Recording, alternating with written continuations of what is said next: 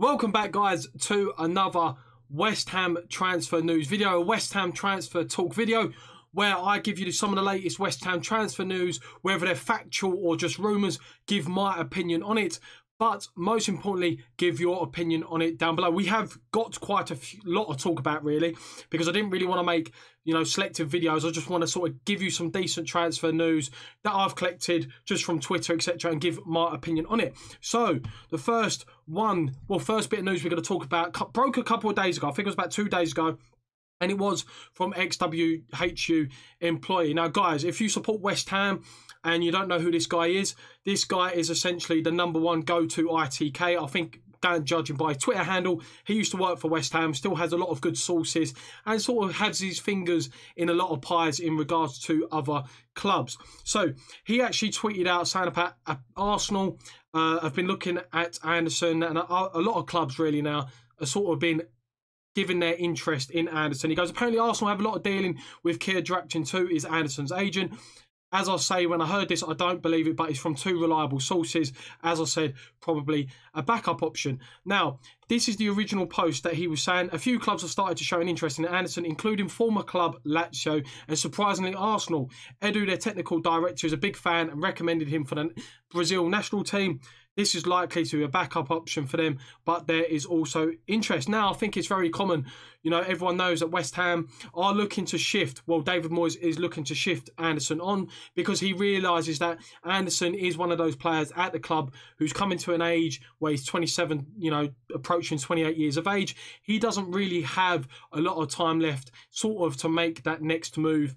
West Ham, if they was to sell him, we're going to probably sell him for around about 20 to 25 million pounds, and he is someone at the moment I feel like he's a luxury player, and it's not something that West Ham really need right now. We need to stop, sort of those inconsistencies, and players like that, having loads of players who are inconsistent, like Anderson, like Lanzini, sort of is one of the detrimental reasons why we have inconsistent seasons. So I think David Moyes realises this, and he realises that Anderson's one of those players that can bring in money, so we are able to sell. David Moyes is able to bring in his top transfer targets. Now, obviously, there seems to be sort of a reunion at Arsenal at the moment. You got Willian rejoining. You had David Luiz, who went from Chelsea to Arsenal. So, could another Brazilian be heading over to Arsenal? If he was to sign, he would be a rotational option. He wouldn't start. He isn't good enough to start. I think his ability is there, but as I said, his inconsistency means that he just isn't at that next level. So, if West Ham were to get an offer of around about £25 million, I think David Moyes would take it because it will enable him to get his top targets. Now, let's go on to the next sort of piece of news, and that is Shane Duffy. Over the last few days, this is West Ham news. He tweeted it out, then X, obviously, who's quoted in the tweet, retweeted it. Over the last few days, West Ham have held talks with John Stones, Shane Duffy and Phil Jones about potential loan deals. Additionally, conversations have been held with Duffy for a loan to buy deal. Talks will continue over the next couple of days. Now, going by XWHU employee again, he said that we spoke to Shane Duffy on Friday, and since then, no talks have commenced. So he said it will be interesting to see if we pick up. Now, the thing that's most concerning here, firstly, let's talk about the players. I think John Stones would be a decent signing under the right system. Shane Duffy would be a very good signing in my opinion. Probably if I had to choose out of all three, of course, for me, it would be that Shane Duffy. I just feel like he's something that West Ham need. They need a little bit more a sturdy defence, someone who's going to win their head, sort of fight for the badge kind of thing. Phil Jones, please, just don't sign in West Ham. Huge wages. He's just terrible. Please do not go anywhere near Phil Jones. But I think that is the most concerning thing here is potential loan deals. We know West Ham, by the looks of it, do not have any money. And, and I think that has give opportunity for potential buyers for Declan Rice, Chelsea, Man United. And the news I'm going to talk about that broke today regarding Issa Diop, their teams are going to come in for our better players and maybe start off with low ball offers, because judging by the piece of business we're trying to, achieve kind of thing, is that we don't have no money. So teams are going to notice, right, West Ham have no money.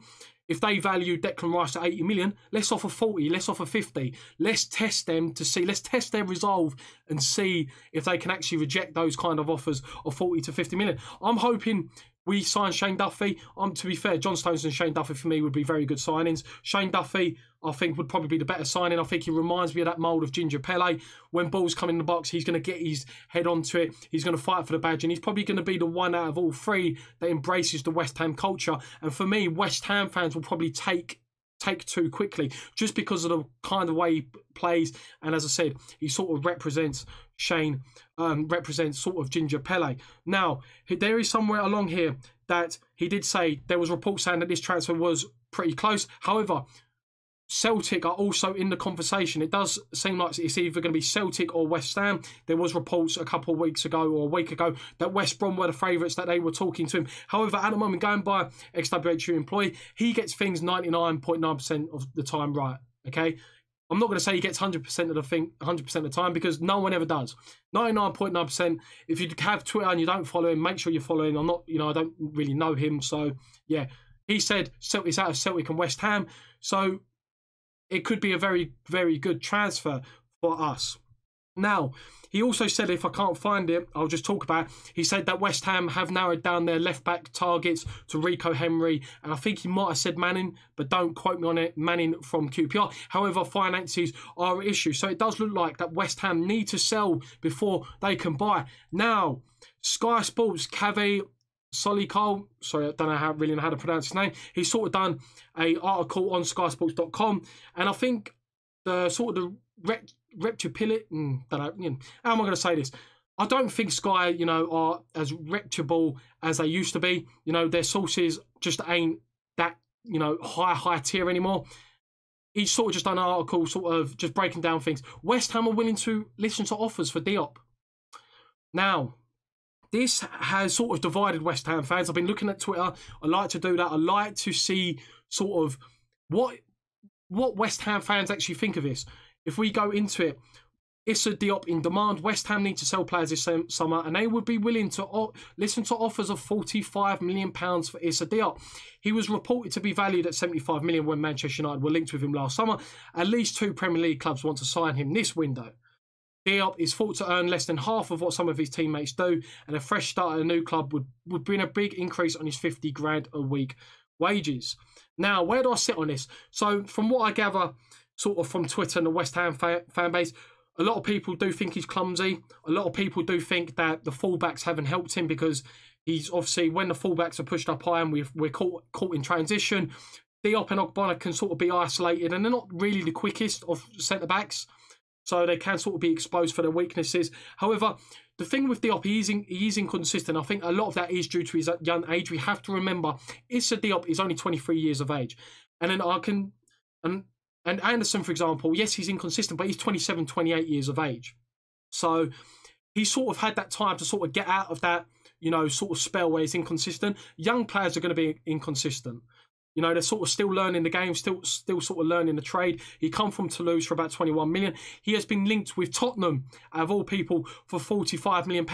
And that is mainly because, if you remember correctly, I think is when we beat them 3-1, when Jose Mourinho was still Manchester United manager, he come out and said in his post-match interview, and he was like, whoever the scout was that got Issa Diop, he's an absolute monster, well done. So, £45 million. And I would like to hear your comments on this, guys. Are you in the camp where Diop should be sold? And this is how I'm sort of addressing it. Yes, I think Diop he's done all right the first 2 seasons. He's still young. He can still nurture sort of those inconsistencies. Now, if we address those fullback options, yes, it could help Diop be sort of more of established, a more consistent centre back. However, we've also got to think about the here and right now.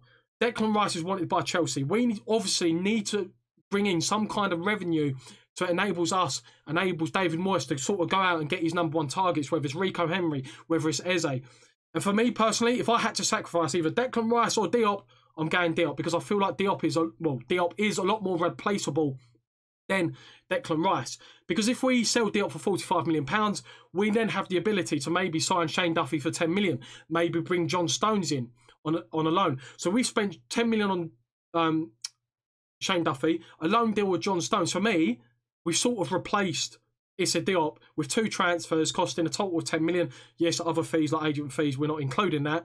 However, we've then sort of given David Moyes another chunk of money, where it's 25, 35 million, where it can go, right, now you can start pursuing those other targets, such as Eze, such as Rico Henry.